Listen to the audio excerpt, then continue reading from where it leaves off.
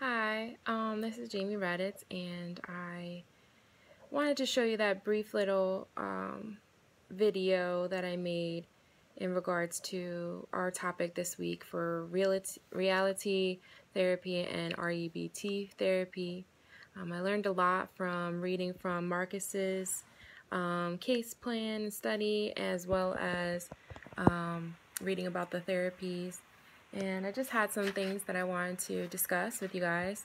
For first off, I believe that the reality therapy that was being used with Markus did show signs of partnership with the counselor, as well as mutual understanding of the situations. The counselor was very communicative about his role and the rules of respect and communication, creating that safe space for Markus to discuss his concerns. Right from the gate, he came in saying he didn't know why he was there and telling his feelings and trying to work through those. And then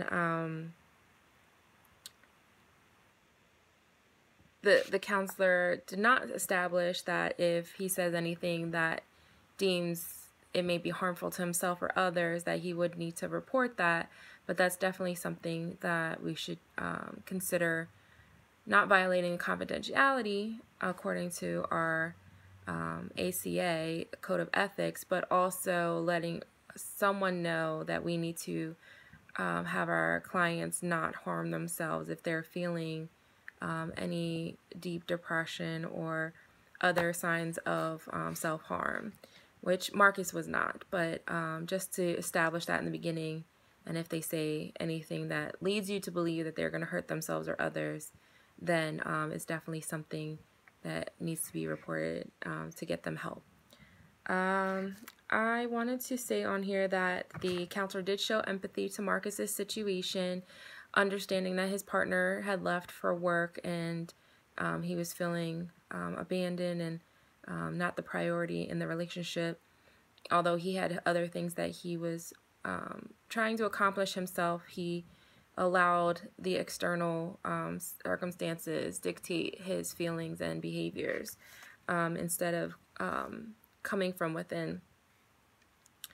Also, in this situation, the choices that he was making were not benefiting his goals of achieving the papers that were needed for his PhD comps. So therefore, his goals would not be reached if he was not going to change those behaviors internally. And this will help him with various aspects in his life, continuing to make proper choices to reach the goals that he sets for himself, both short-term and long-term.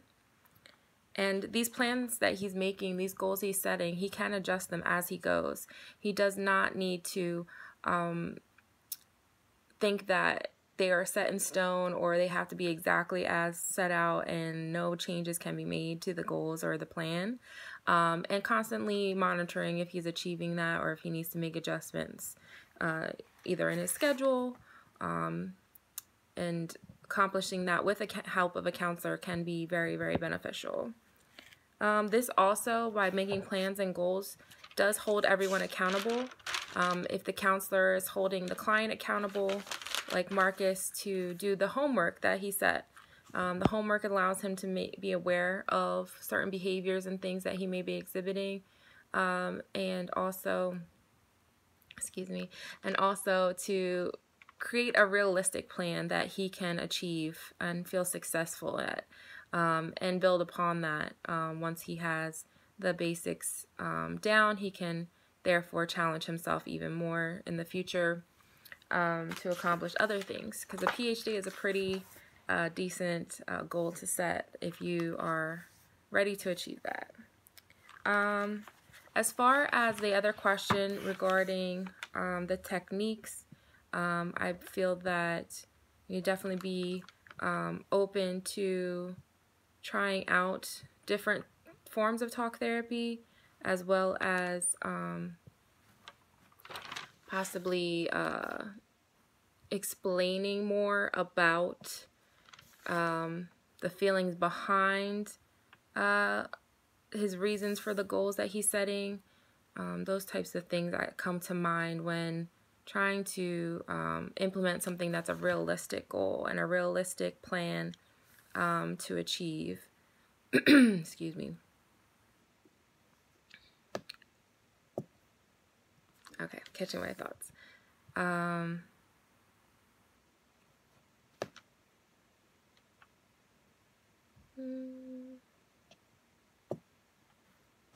Oh my gosh, I'm so sorry. Anyway,